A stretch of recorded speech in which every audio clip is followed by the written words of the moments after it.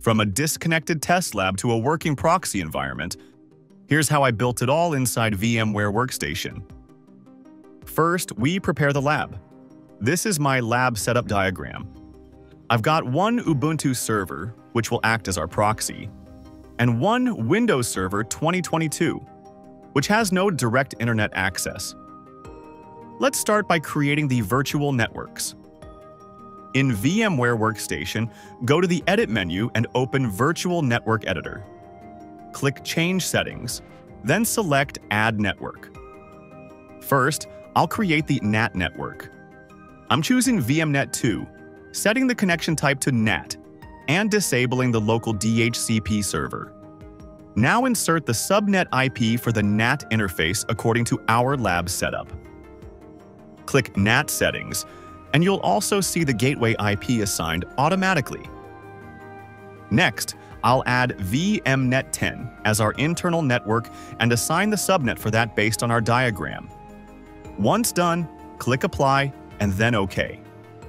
Now you should see two VMnet interfaces created, one for NAT and one for the internal network. Next, open the Windows Server VM settings and set its network adapter to VMnet 10.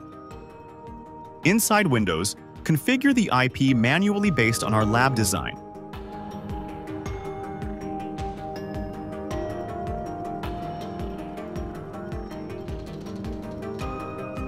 Before we install Ubuntu and set up the proxy, let's quickly understand what a proxy server actually does. A proxy server acts like a middleman. When a client, like our Windows server, requests a web page, it doesn't talk directly to the internet. Instead, it sends that request to the proxy, which forwards it, fetches the data, and sends it back. This allows you to filter access, log traffic, or even block certain websites. Now let's set up our Ubuntu server to do exactly that.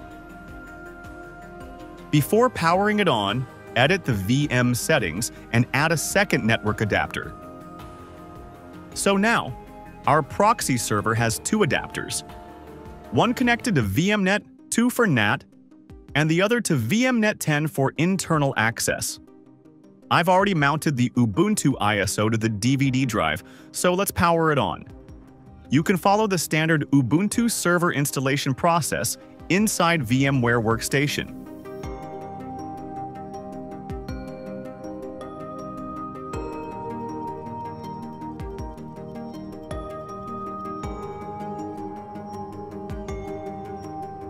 On the network configuration screen, I'm going to configure both interfaces during setup, but if you prefer, you can also do this later using Netplan.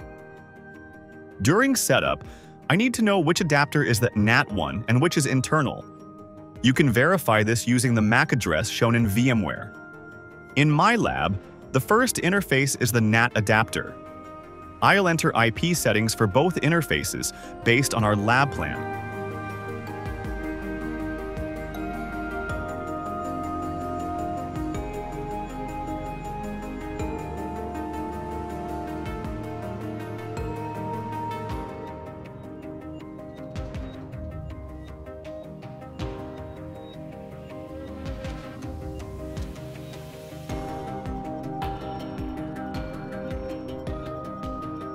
Here's something important. Why do we skip the gateway on the internal adapter? That's because this adapter connects only to the local internal network. The main NAT interface handles routing to the internet.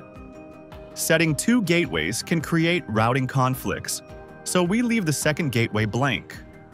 Once both interfaces are configured, continue the installation. If you need help installing Ubuntu on VMware Workstation, check out the link in the card above. Wait for the installation to complete.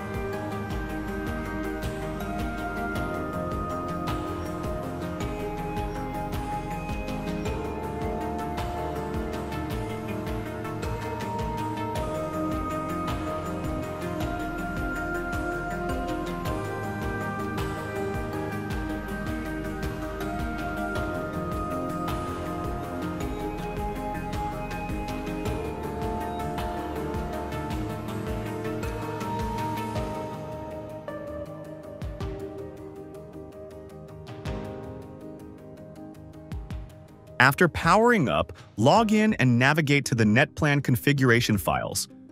If you didn't set static IPs during install, this is where you can define them manually. Again, you can follow the card above for Netplan instructions if needed.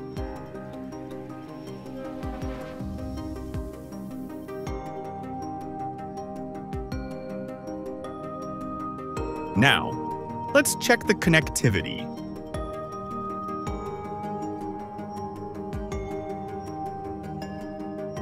From the Ubuntu proxy server, we should be able to ping the internet and also ping the Windows client.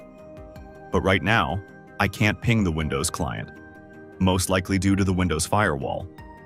I'll go ahead and turn off the Windows firewall temporarily.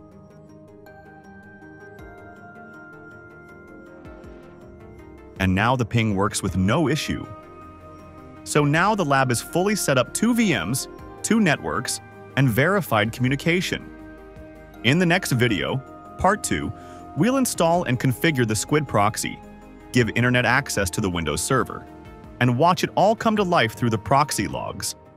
Subscribe if you're into hands-on lab tutorials, and let's move on to the next part.